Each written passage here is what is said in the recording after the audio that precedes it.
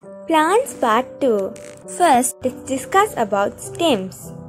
The main function of the stem is bearing the parts of the plants. Stems are adapted to do many functions, such as producing new plants. Some produce new plants by runners, example, gotukola, and some produce new plants by suckers, example, banana. The next adaptation is store food in aerial stems, example, kitul.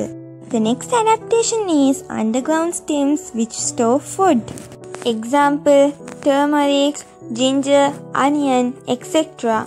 Some stems are green. They are photosynthetic stems. For example, cactus. Some plants fix to a support to climb up and absorb sunlight efficiently. Example, vanilla and beans. Roots.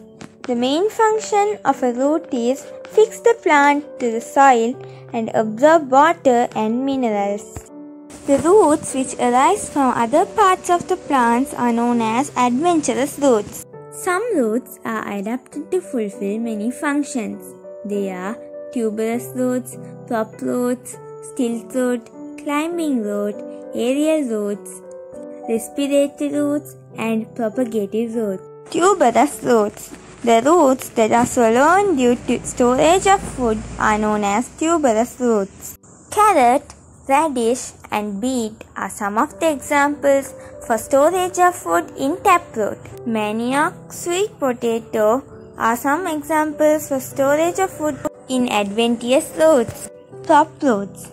The adventitious roots that arise from branches, they penetrate the soil and helps to support the branches. Example, banyan. Stilt root. The adventitious roots that arise from the stem grow below the ground and support the stem. For example, rampe. Climbing roots. The roots that help the climbing stems or creepers to fix to the support. For example, beetle. Aerial roots. These roots absorb moisture from the atmosphere and supply the plant. For example, orchid. Respiratory roots. These roots absorb air from the atmosphere and supply it to the plant. Example, mahakadol. Propagative roots.